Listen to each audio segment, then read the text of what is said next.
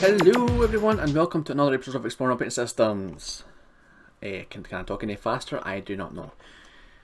Last week we took a look at another Linux distro called Deepin Linux, which was a Chinese manufactured operating system. And it had some very interesting features on it, which kind of made it very consumer friendly for people who are just hopping on from the Windows ecosystem over to the Linux ecosystem, in my opinion.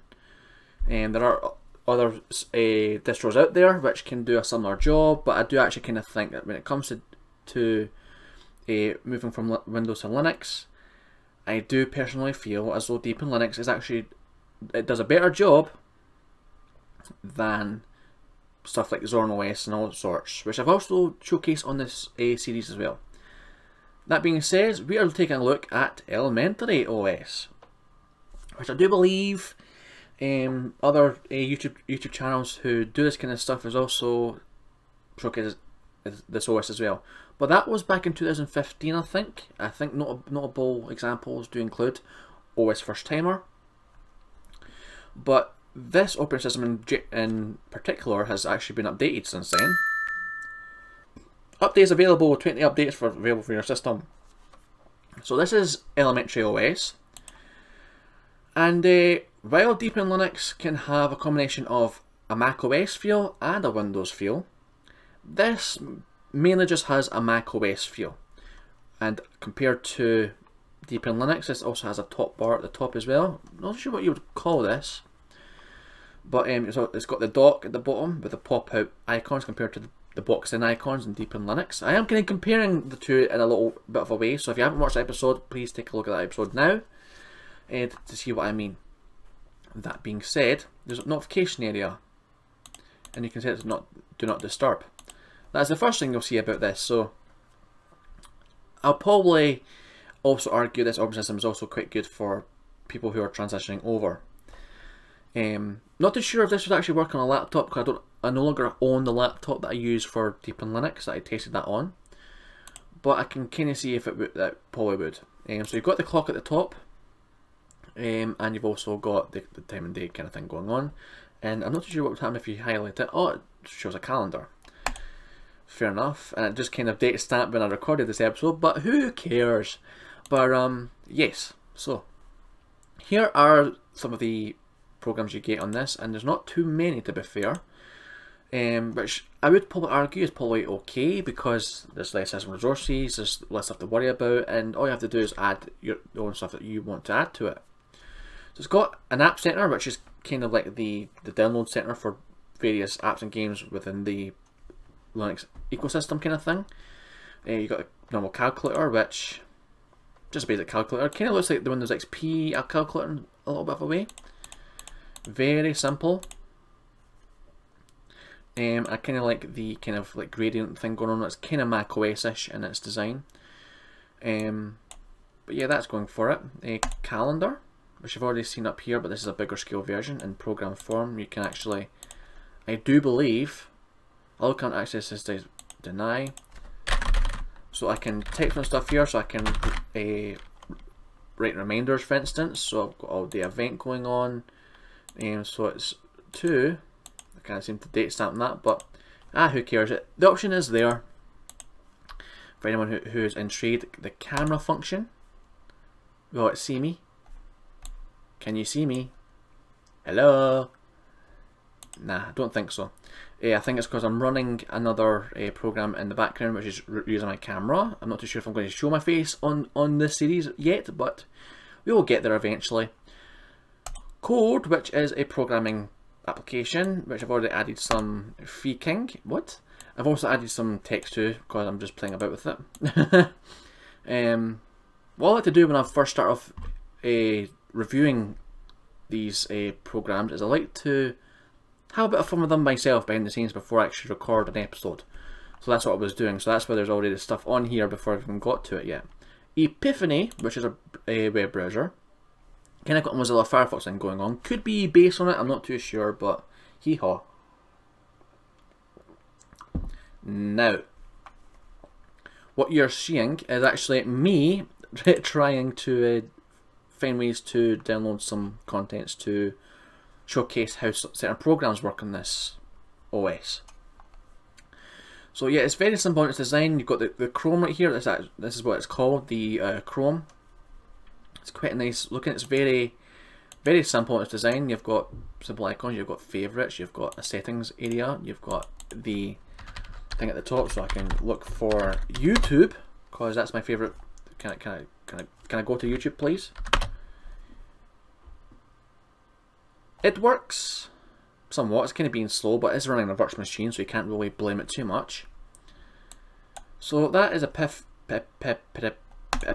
Go away. And you notice how the little bar at the top changes from transparent to black when a window is open. Not too sure what happened to the dock though. So you've got that files, which is a very simple program for viewing documents kind of thing. Not too sure what this is based on. Maybe it could be based on Dolphin, I'm not too sure, but it could be its own unique program. But just like Deep in Linux, it's also got quick access points for different resources and stuff you can get.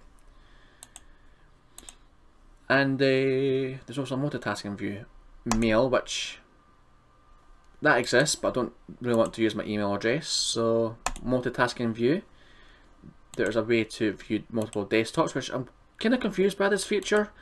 To me, I'd really prefer to use this. If I was going to use multiple desktops, I'd actually get a second monitor, but the option is there. It's not really my cup of tea. I'd rather just keep it out of the operating system and keep everything simple in that way. But hey, the option is there if you want to use it. And music. Just like Deep in Linux, a lot of the programs on here are built into the OS itself, and this is an example of that thing going on. These are an example of two songs I downloaded on this, because beforehand this would have actually been empty with nothing on it. So I downloaded some stuff. So this is a song from Bain Sounds.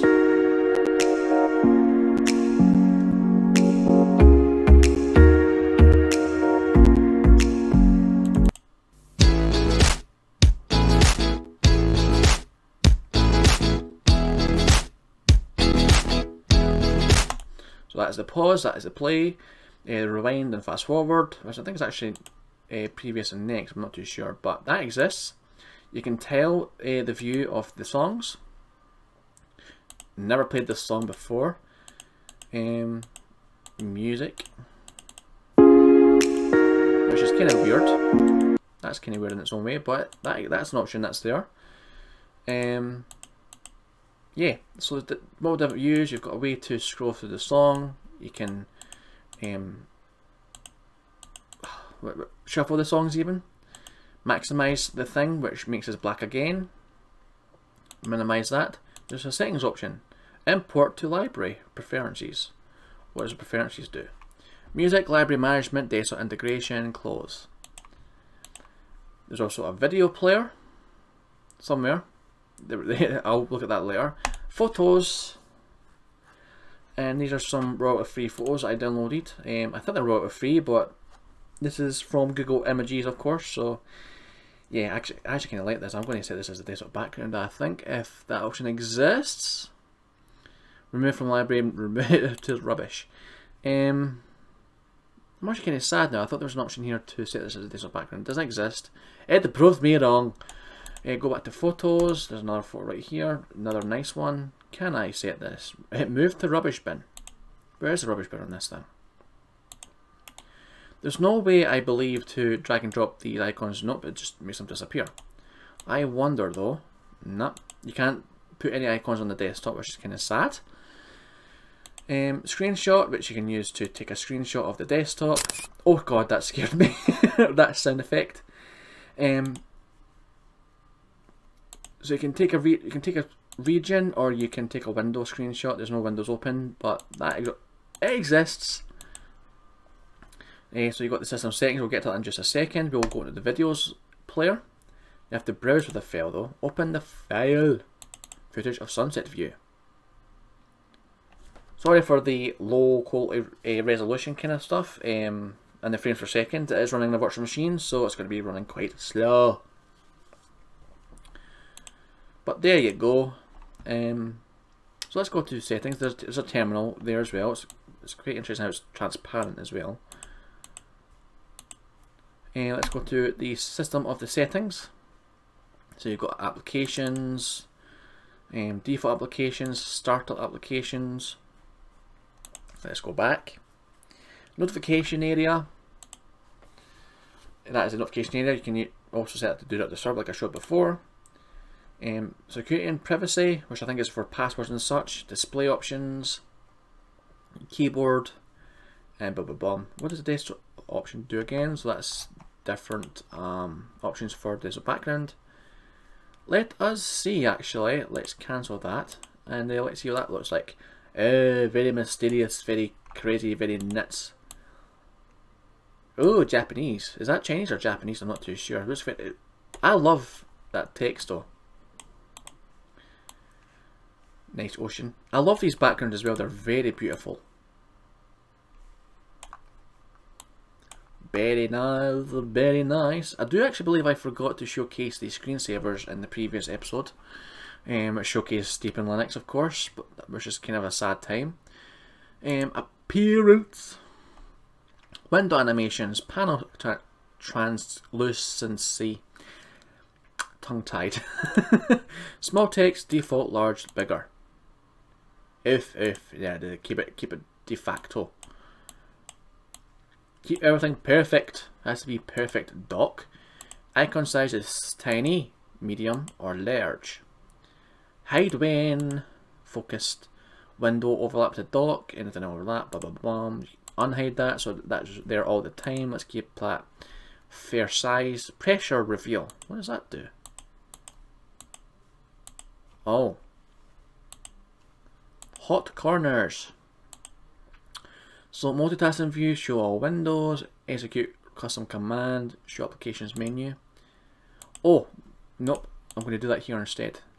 Show applications menu. So, hopefully if I go to the... Oh, it does it! Yay!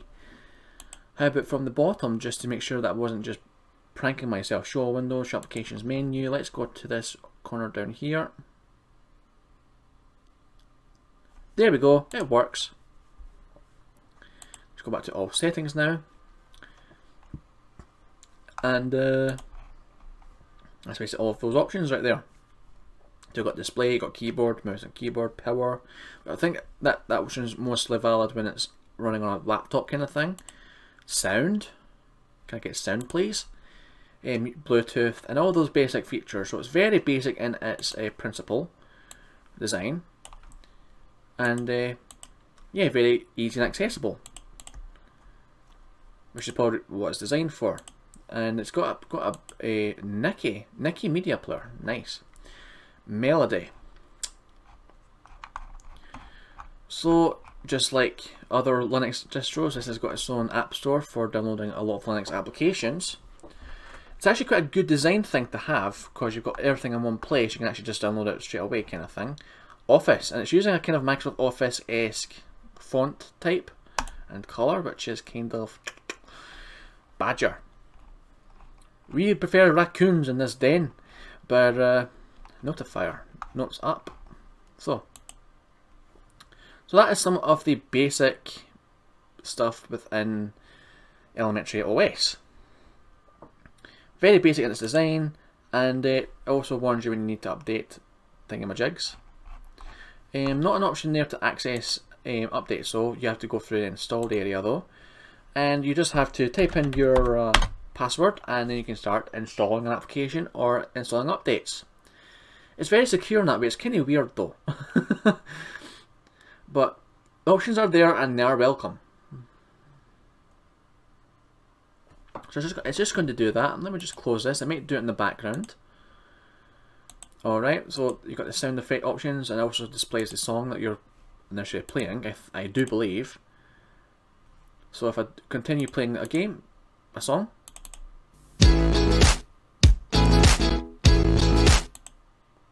Play and pause from the sound area right here. The power settings, which you can lock the system, which shrinks the resolution down. Very simple. let's log us all back in. Oh. There we go. But yeah, that is actually I actually really love this operating system. Not too much to talk about out of the box, but hey, that's probably just how simple it is. There's not too much interesting going on, but you can add whatever you like to it. And as I say, while the Deep in Linux episode, while that episode showcased Deep in Linux, I did say that when it came to it, I would probably suggest that was actually a better operating system when it came to transitioning over from a Linux desktop as well as a macOS desktop. Because it's very simple in its principle. This is probably just exclusive to macOS users who want to transition over, but hey, Windows users can transition over. It's not exactly a difficult piece of software to grasp. Very simple, very elegant. It's very resolution friendly. It's quite good for laptops. I can see it from from this display right here.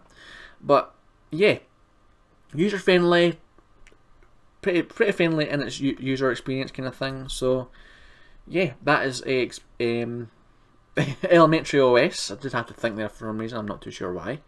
My brain is not working.